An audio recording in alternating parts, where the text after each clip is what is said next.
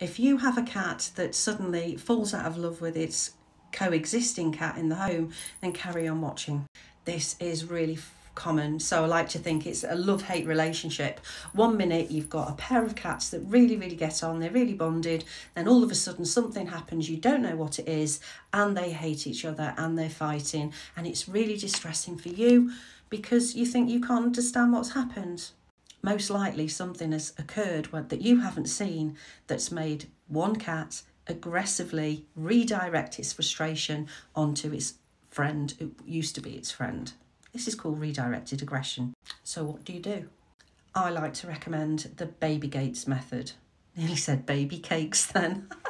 Baby gates method. So basically get 2 gates, stack them on top of one another. You can get these baby gates from Marketplace, and then when you're finished you can sell them on, so it's not going to cost you an awful lot at all, so that the cats can still, so basically they can still see each other. So you have one side of the gate and one the other side of the gate, and they coexist like that for a couple of days, swapping them over. So let's say cat A, cat B are one side of the gate for one day, and then you swap them over so they have the different types of the home the following day, so the scent is always there.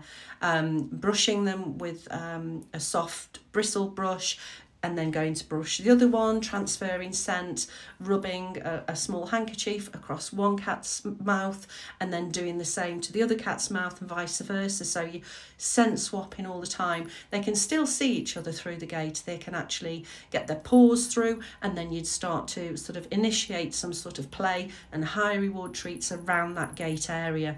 So it actually, you're not going back to a full reintroduction. You haven't got to do that. It's literally just, okay guys, you've had a bit of a fallout. It might take a while, so be prepared to be cat-led. Don't expect it to work in a week or maybe 2 weeks. It may take a lot longer.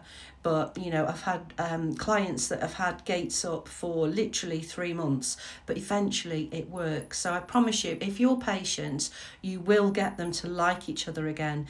In the meantime, you do have to think, what is it that's caused the redirected aggression? If it's another cat in the garden, which it most probably is, then you need to address that, because you don't want that happening again and again.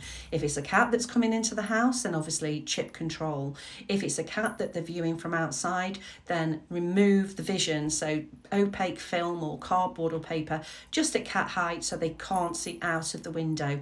So redirected aggression, it can be fixed. Pheromone support is really critical in this as well. So please give me a like and a follow for more Cat Brainworks.